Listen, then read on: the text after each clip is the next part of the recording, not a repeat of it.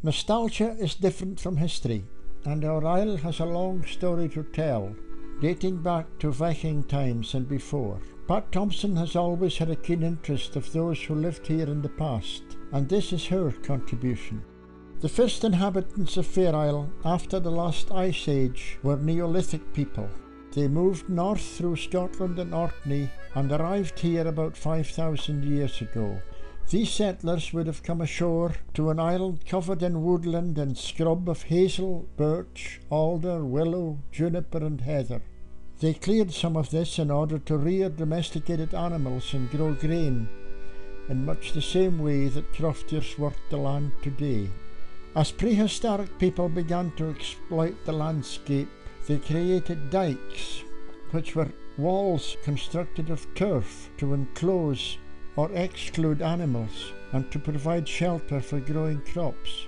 The Feely Dyke, which may date from this period, originally ran between the east and the west cliffs, separating the north and the south of the island.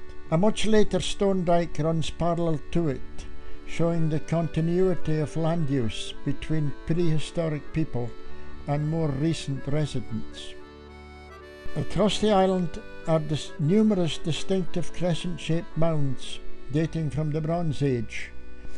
Stones were heated in fires, which were then used to heat water for cooking, for tanning skins, or as a sauna.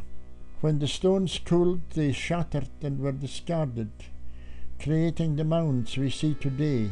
Burnt mounds are found across the western seaboard of Britain, Ireland and Scandinavia, and in Fair Isle there are over 20.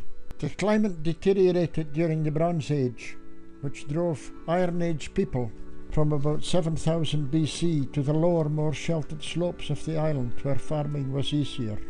And from the Iron Age, people also started to gather together for defensive purposes.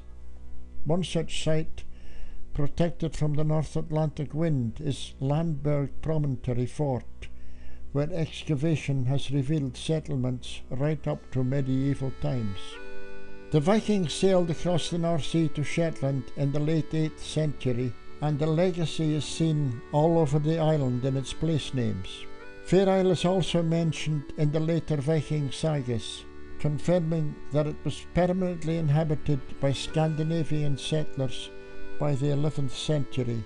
Both the Orkney saga and Niles saga mention the island's farms.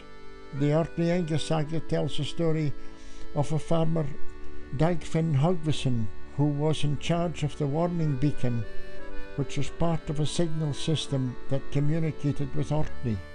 The island's location in the North Atlantic has made it a strategic point for numerous military campaigns over the centuries. Ward Hill is the highest point on the island, and it was the probable site of the beacon used by Viking settlers. From the 18th century, Malcolm's Head, further to the south, became the lookout tower during the Napoleonic Wars.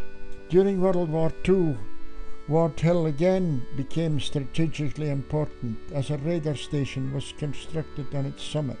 Even today, there is so much of the past to interest not only the connoisseur, but also those that have a latent interest in history and archaeology.